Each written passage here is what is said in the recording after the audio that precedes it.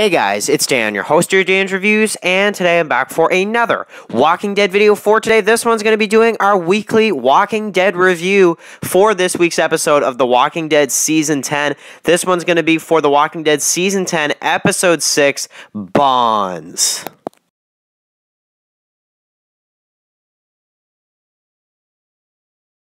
Okay, guys, so that was an awesome episode of The Walking Dead. Wow. So, okay, so let's do our review for this week's episode of The Walking Dead. Really enjoyed this week's episode. So, Bonds, The Walking Dead Season 10, Episode 6. So, first off, I want to say, if you have not seen the recent episode of The Walking Dead, definitely go ahead and watch it before you watch this review. We're going to go in depth. We're going to talk about it, so I hope you guys are interested and stick around for the review. Now, before I get into the review, like I said, spoiler warning, in my opinion, this was a very good episode of The Walking Dead.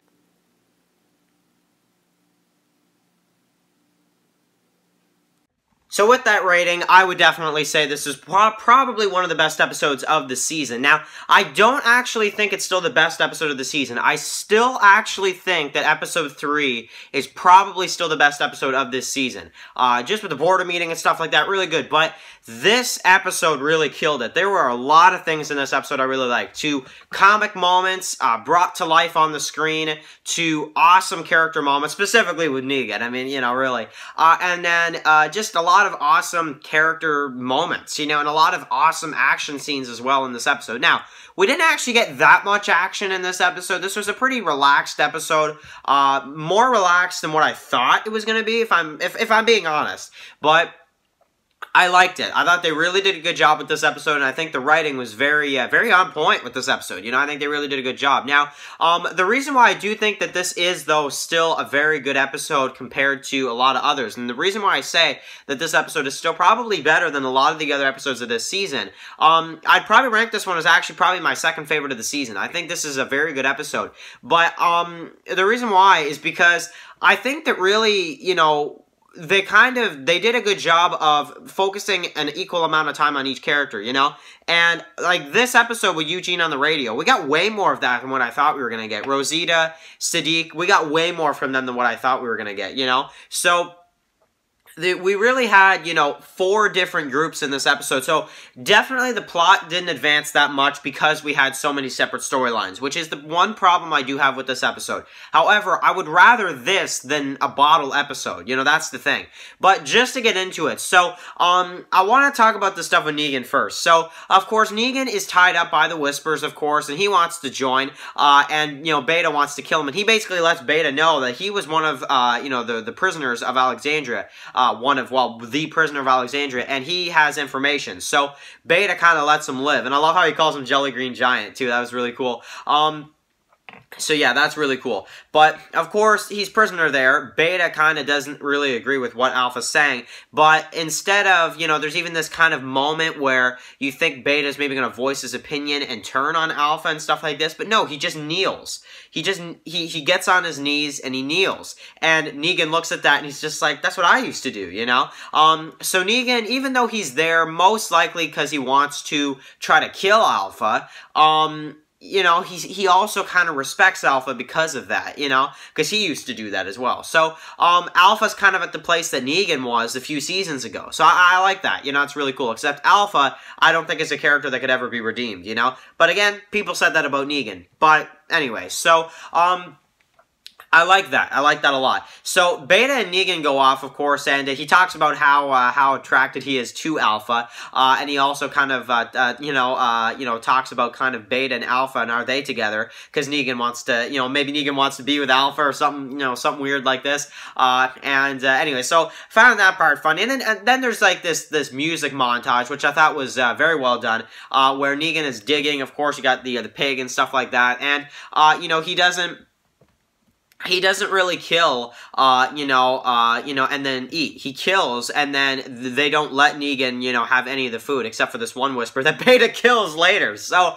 I like that, of course, and, you know, you have Alpha just standing there, but, I really liked it. I thought it was really cool. I like how, Negan's digging and the dirt goes on the screen. I thought that was a cool touch, but, you know, anyway, so, we also have Negan, trying to kind of win over the Whispers and try to kind of tell them that he's on their side. So what he basically does is, you know, Beta leaves them, and he, you know, has to fight his way through all these walkers. And I really like the scene because I found myself, I don't know, I like it because, you know, on one hand, I think it's cool that Negan's trying to, you know, show his loyalty to Alpha.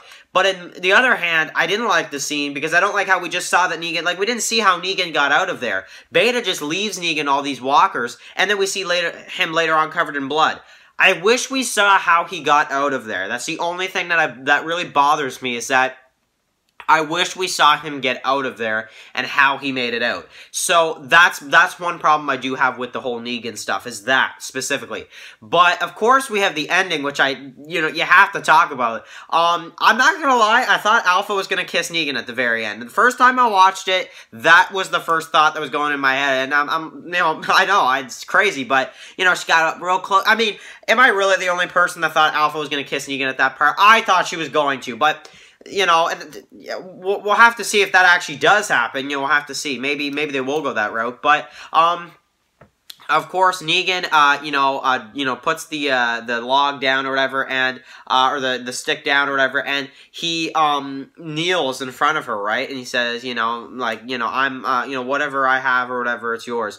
And I like how kind of Negan pretty much tells her that, you know, I'm on your side, and I will do anything to join. And Alpha kind of just kind of shh, you know, and that's pretty much it. So, I'm very excited to see what they do next episode. I don't know if we'll see Negan in the... See, I haven't seen the promo for episode 7 at the time of filming this video, so I can't, you know, say anything about that. But, I am excited to see, you know, if we actually continue to see Negan and the Whispers in the next episode, or if that'll be the mid-season finale. We'll have to see. But I like that a lot.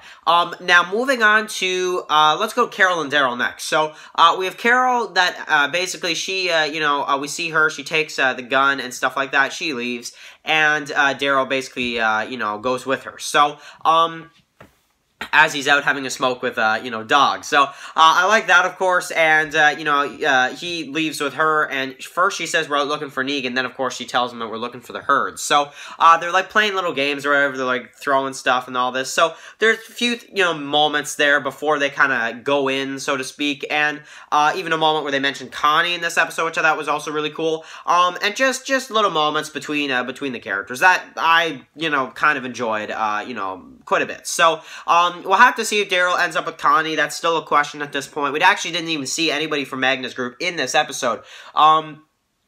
So I'm expecting to see them probably in the next episode or the mid-season finale. I don't know.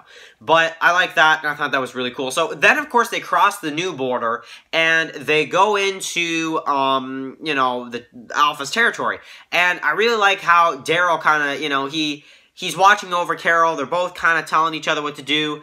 And, Daryl has no choice because there's whispers, which there's a whisper I did notice at least. I noticed at least 2.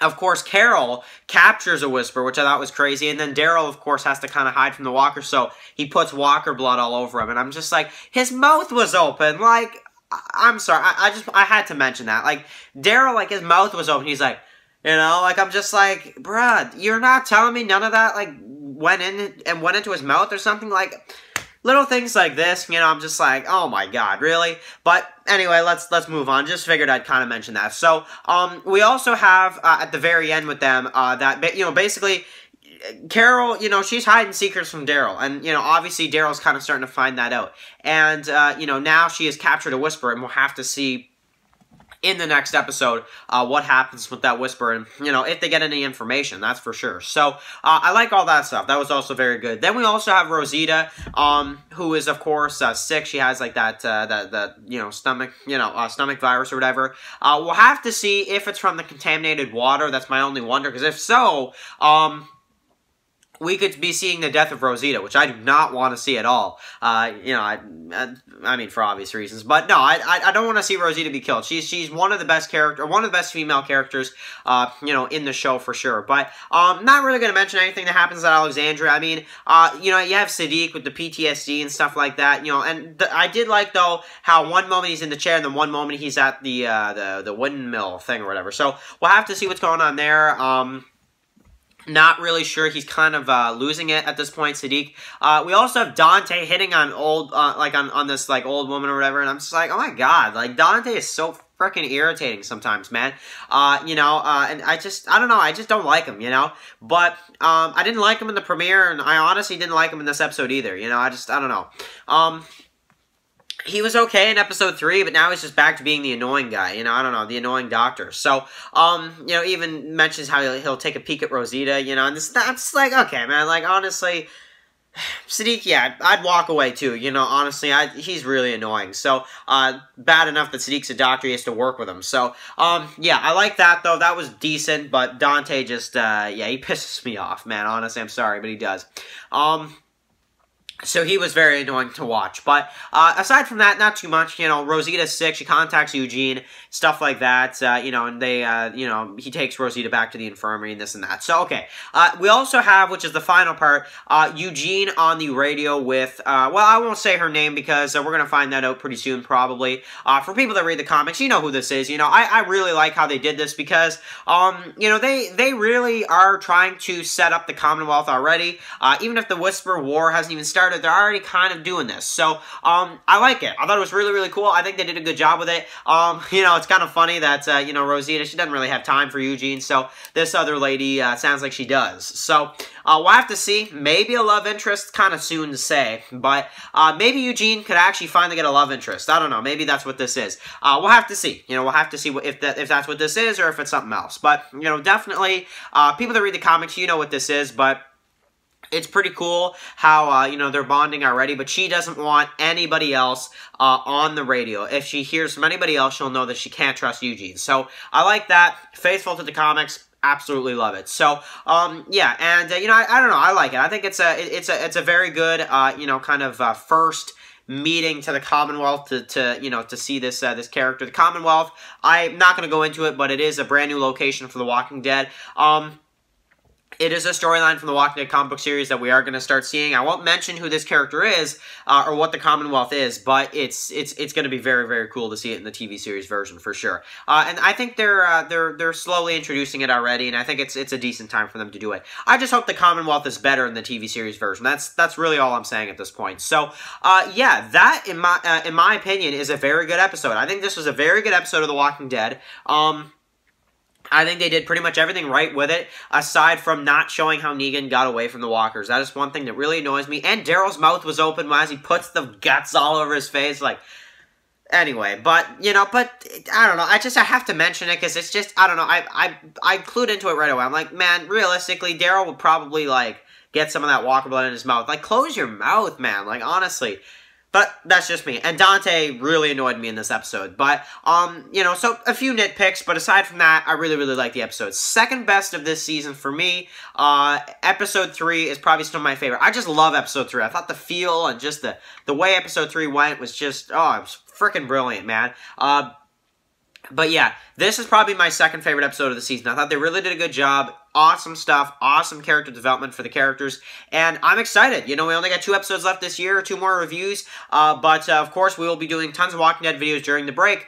So maybe not daily Q&As. We might have to kind of slow down on those, But once it's on the break. But still, Walking Dead videos will be coming during the break. And, I think this episode really was, awesome for sure. So, anyway, guys, I will end the review right there. So, thank you guys so much for watching this video. If you're new here, click the subscribe button so you don't miss any of my Walking Dead videos. Write your comments, your opinions, and Q&A questions for this week for The Walking Dead Season 10, Episode 7. Leading up to it, Open Your Eyes, it's called. And write your comments below about the episode. I hope you guys enjoyed it. It sounds like based off of kind of the feedback I've heard so far, you guys did. But we'll have to see, if everybody agrees, write your thoughts on the episode, on the positive side or the negative side if you have any nitpicks as well. And are you excited to see the Commonwealth? Are you excited to see what happens with Negan and the Whispers? Are you excited to see kind of what we see from this illness type thing, kind of season 4-ish? More people are getting sick and this and that, and what's going on with Sadiq